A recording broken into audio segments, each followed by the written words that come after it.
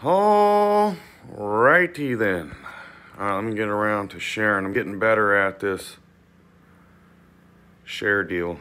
Next, groups, hot damn Rams, Jeeps, and Mopar cars.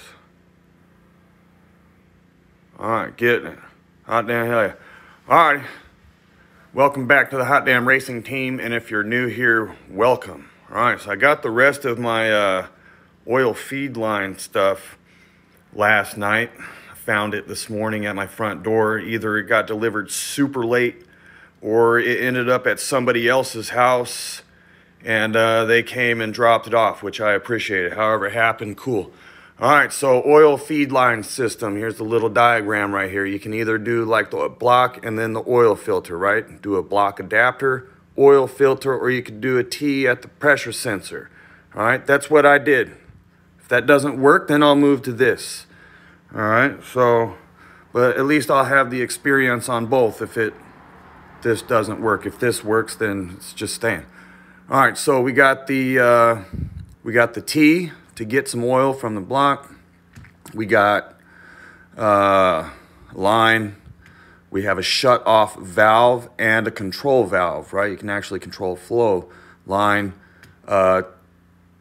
check valve, 1 PSI, so when the engine turns off, oil doesn't continue to go through because it's not enough pressure to keep pushing and then fill up here, right?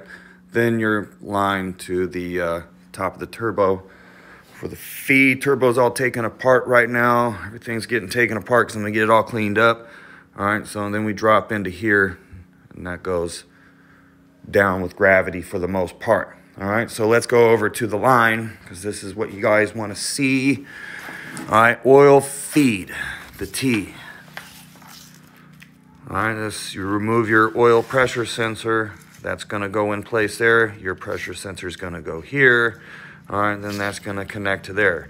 Now, what I'm gonna do is I'm gonna put this on. Might not exactly do a video. It's gonna be it's an easy deal. All right, I'll show you exactly where it goes. But what I'm gonna do is put a little bit of the proper type of gasket maker here on my pressure sensor and here. So it'll help it from vibrating loose and it'll help with leaks. All right, so you have the T, and then now I've been waiting for this. First one got canceled. It's a simple device. There's a ton of them out there. It's just weird during this whole situation. It was a little difficult to get. All right, this is the shut off valve. All right, this is when I was talking in my last video about if something happens with the turbo system and I want to take the turbo off. Well, instead of taking this whole T off and putting the sensor back in so I don't leak oil, all right, just shut it off. Done. All right, so from the shut-off valve, and also you can control, right? Control.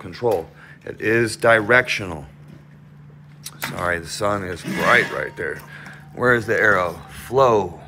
It is directional. It is a purpose-built piece. All right, so you have your long line going around. Line goes all the way around, all right, going down the frame. However, to your check valve, it's directional. You don't want to go the wrong way. If I turn this valve is the other way, all right, oil coming from the motor to this valve. If you don't have the arrow right there, you will get zero flow. All right, this thing, what do you call it? It's like 600, I forget how much, yeah, 600 PSI. All right, it can handle back pressure this way. All right, this way is 1 PSI. So what that does is when you turn the engine off, all right, instead of that little residual pressure keep on pushing oil into your turbo, it'll just stop here until you turn the engine on and it gives it enough pressure to push through.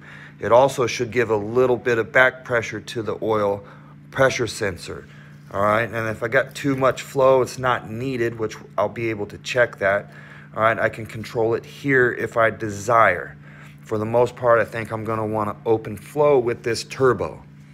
All right, that's basically it right there. And I can stretch this out for you so you can see. So I got a mess going on here. Oh, I don't have a red carpet. All right, so it's pretty long. Apologize. All right.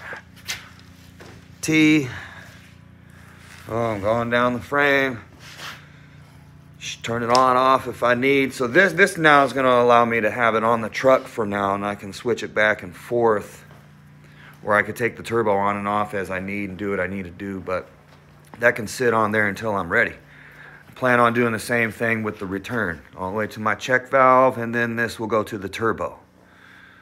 All right, pretty simple on the feed side, but these little deals here, this is not exactly, you know, super important, but for what I'm doing, I want to be able to shut the oil off if I got to.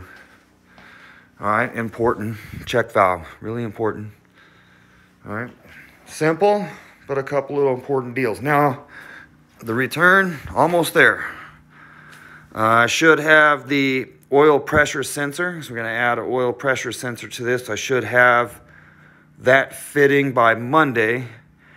And then I'm waiting for my little scavenge tank, all right, and that has a clear glass tube in it, which is going to be just a really neat deal.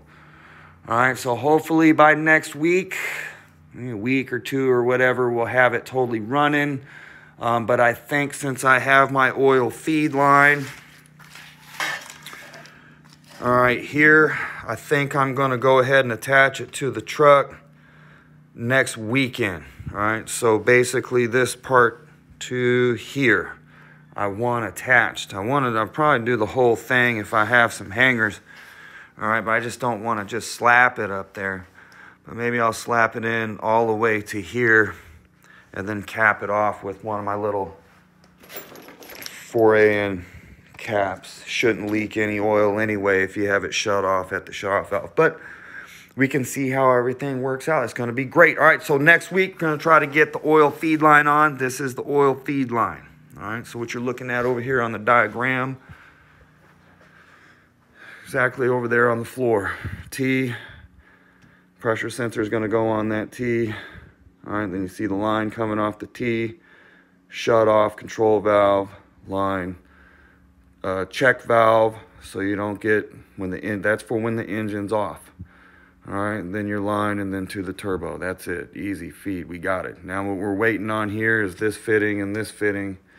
And then once I get those fittings, we'll put it on and run it. We don't have to have the charge pipes or a tune or nothing like that. We'll put it on and watch the oil run through physically on the truck at idle. All right, hot damn hell yeah, I appreciate y'all. Go out there and wish your mother a happy Mother's Day. All right, and some of y'all go rub your mom's back, whatever you got to do. All right, hot damn hell yeah. Go love your mom. Yee, hot damn. Get some.